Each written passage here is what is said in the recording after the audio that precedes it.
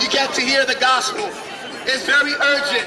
You need to know tonight, folks, that the Lord is rich and abundant in mercy, and he wants to save you from your sin.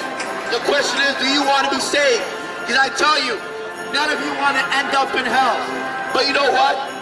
The way that you're acting, your attitude towards the Lord Jesus Christ reveals that you don't care about going to hell. And you should care. You should care because God cares. Understand, hell is a real place. It is not a joke. Many people like to use the word hell as just a cuss word. Hell with this and hell with that. Or send people to hell.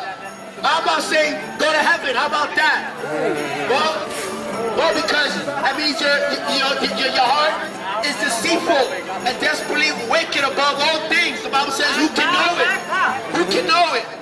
That's why tonight you need to know that hell is a real place, and if you do not turn to the Lord Jesus, make no mistake about it. I'm being real with you. I'm being truthful to you because it is the truth. If you do not turn to the Lord Jesus Christ, if you do not repent and believe the gospel, you will die in your sin and you will go to hell. There's many people in hell, folks. Many people. We don't want you to be one of them. Do you know how serious this is? Wow. That you're going to end up in the lake of fire if your name is not found written in the book of life. Understand, you need to repent. The scripture tells us that the wages of sin is death, but the gift of God is eternal life through Jesus Christ our Lord. You got to turn away from your sin, like homosexuality, like fornication, like drunkenness. Yes, you got to turn away. That will send you to hell. We don't want you to go to hell. That's why we warn you. People are walking in sin and think it's okay.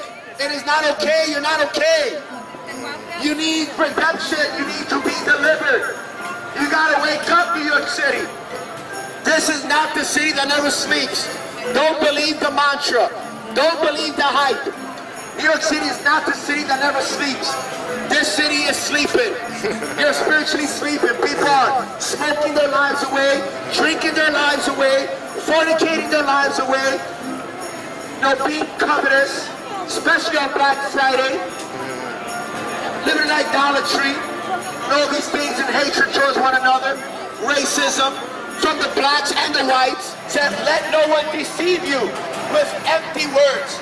For this reason, the wrath of God is coming upon the sons of disobedience, to therefore be not partakers with them. I just tell you today, folks, that God demonstrated his love for each and every one of us at a moment in time, and it was on the cross. The cross, understand, the cross and what happened afterwards has split human history in half. It split history in half. And understand tonight that there's bad news that we must hear. There is bad news.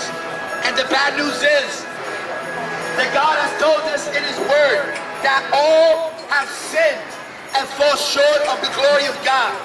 Each and every one of us, including me, especially me, have sinned against God. Yes, folks, we have sinned against our Maker. We've done things that are unrighteous. We have not been walking in faith. We have not been walking in obedience to God's word. And understand, each and every one of us is going to be judged by the word of God. If you did not know this, Jesus said, he who rejects me and does not receive my word has one that judges him. The word that I spoken will judge him in the end. Yes, the word of the Lord Jesus is going to judge. And I tell you today, if you're not keeping God's word, that means you're condemned. We don't want you to be condemned. We want you to have salvation that's only and only found in Christ Jesus.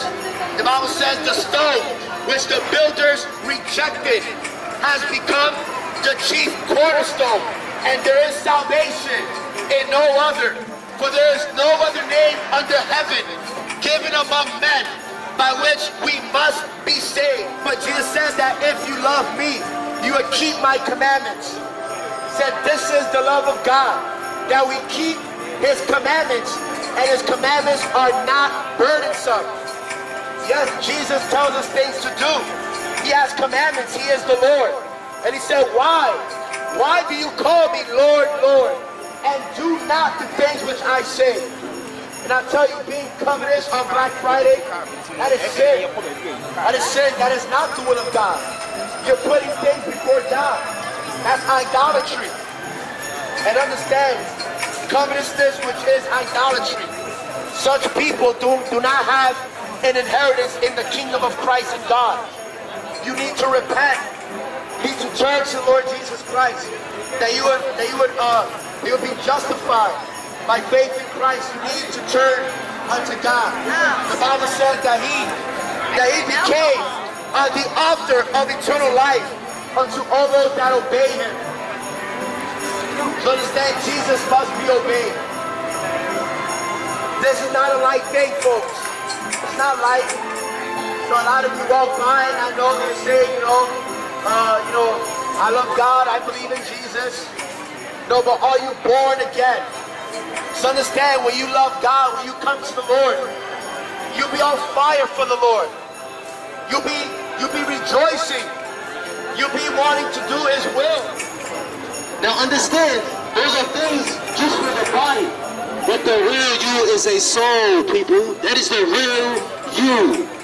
You are a soul. The minute you came into this world, it was ordained by God. We all came into this world for one purpose, and that is to glorify God. It's not for any other reason. You didn't come into this world to have a job and die. You didn't come into this world to just have a family and die. You didn't come into this world just to enjoy the things of the world and die. The reason why God created you was to glorify him. That's why he created you. Ask yourself, this day, are you glorifying God with your life? Are you glorifying God with your life?